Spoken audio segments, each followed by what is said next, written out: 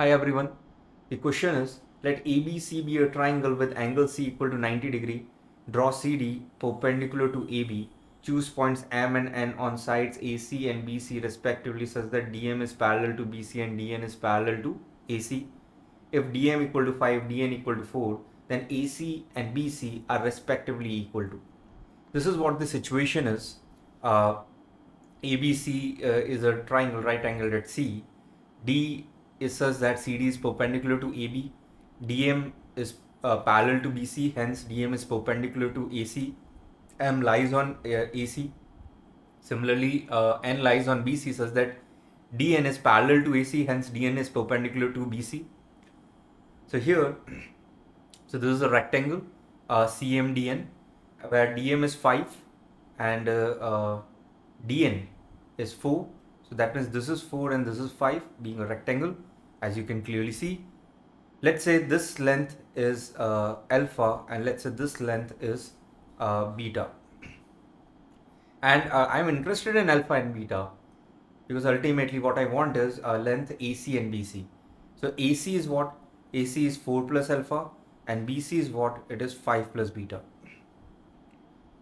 Now, you can use the concept of similar triangles or you can use basic trigonometry similarly, it doesn't matter much. Yeah. Here, if you see, if you see this angle is theta, this will be 90 degree minus theta. That means what? Of course, this will be theta. And since this is 90 degree, this is 90 degree. If this is theta, this is 90 degree minus theta. So that means this is theta. Yeah. In fact, this is also theta. Yeah. Very easy, theta, theta, because DN and AC are parallel. Since CD is perpendicular to AB, if this is theta, this is 90 degree minus theta. I hope you are able to see my cursor. And this will be, if you consider triangle C and D, this angle will be theta. I've just repeated myself so that it is very clear.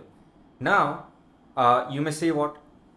You may say that first of all, if you consider triangle AMD and DNB, AMD and DNB, they are similar triangles. So you can say what? You can say beta, or you may say tan theta, you may compare. Tan theta is what? Beta by 4. Yeah, or you may go by similar triangle also. Anyway, yeah. So beta by 4 is essentially what? 5 by alpha. So what you get is, you get alpha beta is equal to 20. In fact, you need not even think this way. Why? Because if you consider, triangle C and D, tan theta is what? Tan theta is 4 by 5. Tan theta is 4 by 5. So by this, you can clearly see that beta is what? Beta is 16 by 5 and alpha is 25 by 4. As simple as that. So what about AC? AC is 25 by 4 plus 4, so you get 41 by 4. What about BC? 16 by 5 plus 5, 25 plus 16, 41. Yep, 41 by 5. So here, A is the answer. Thanks for listening.